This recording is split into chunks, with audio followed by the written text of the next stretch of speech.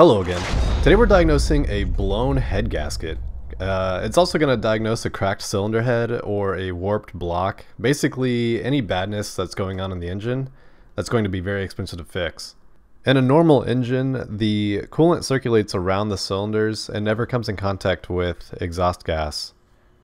What usually separates the two is the wall of the cylinder and the head gasket itself, so if they're mixing, something's going on. I recently had some problems with my engine temp getting high due to a faulty thermostat, so I figured it would be reasonable to test my engine for combustion leaks that would indicate the temperature caused some irreversible damage, mainly warping to the block or the head gasket being damaged due to the heat. Luckily the test is very simple and only takes about a minute. I would 100% recommend buying a block tester kit. It's actually really cheap and easy to use, and you get about 16 uses out of the kit. Or more if you skimp on the fluid. Inside you find some blue test fluid. It won't tell you on the bottle what's in here, and the website also doesn't say what's inside, but it's bromothymol blue. Don't tell anybody I told you. There will also be a test chamber with a one-way valve so the fluid doesn't leak out when you're testing, and a suction bulb also with a one-way valve so it only sucks. The way the tester works is it will analyze gases entering the chamber for products of incomplete combustion. Pretend this candle is your engine. Since the flame is yellow, there's higher than normal incomplete combustion. If exhaust gases work their way from the combustion chamber into your cooling system, something that should never happen, it's likely it got there through your head gasket, meaning there's a leak. The blue fluid actually just tests carbon dioxide, and so any combustion will release carbon dioxide if it's incomplete, but cellular respiration also produces carbon dioxide, so you can really just test your own breath.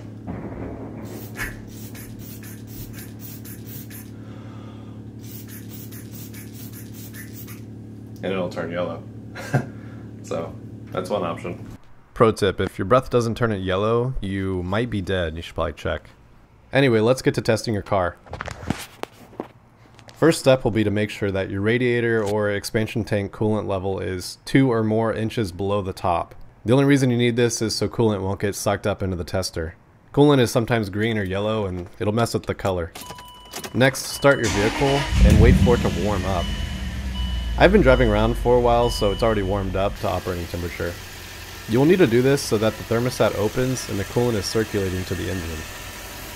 Otherwise, the coolant that's circulating in the engine won't actually go to the radiator or into the expansion tank. Alright, now let's set up the block tester. First, place the test chamber on the expansion tank and try to make a good seal. Then fill up the chamber with the test fluid up to the line. You could probably get away with using about half this much. I don't know why the line is as high as it is. Next, use the bulb to bring gases from the expansion tank into the test fluid. Do this over the course of about a minute.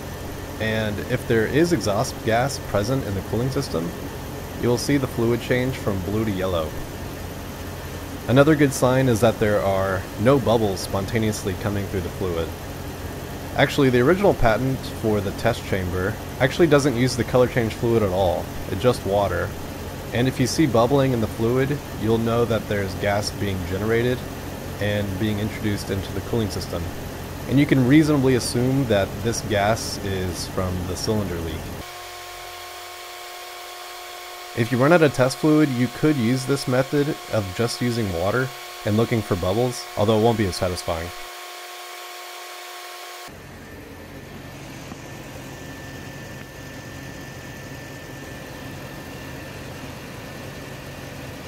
Mine never changed, which is a relief.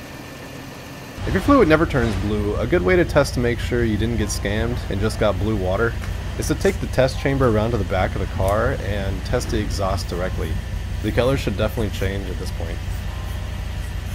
And that's it, guys. Hopefully your color doesn't change either and your cylinder head is not warped and there's no head gasket problems, but this is an easy way to check to see if that is the case. And it's really reassuring when it doesn't change. If you want to see more videos like this, please like and subscribe. I make videos about once a week, and hopefully one will end up saving you hundreds or thousands over taking to the dealer. Thank you for watching, and have a good one.